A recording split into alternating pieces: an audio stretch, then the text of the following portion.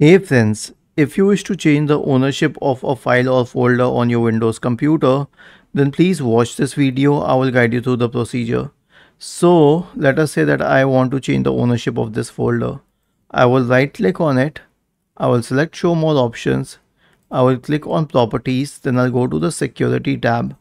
Okay. Now I'll click on edit permissions and let's say I wish to give permissions to this one. Now it already has permissions, but if not, then I could have added permissions here. Okay, and I can also add accounts. Let's say that I had another account called gaming.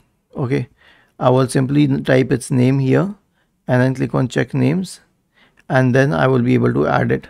And once I add it, I can also give permissions the same way, and I can also remove a certain account. All I need to do is select that account and then click on remove. Now I won't remove it because otherwise it will remove my existing account, but here's how you can remove an account.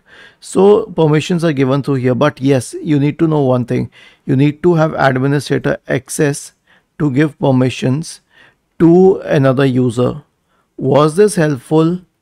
If yes, then please subscribe to the channel, and if not, then let us know in the comment section of the video on how we could help you further. Thank you for watching this video and have a nice day.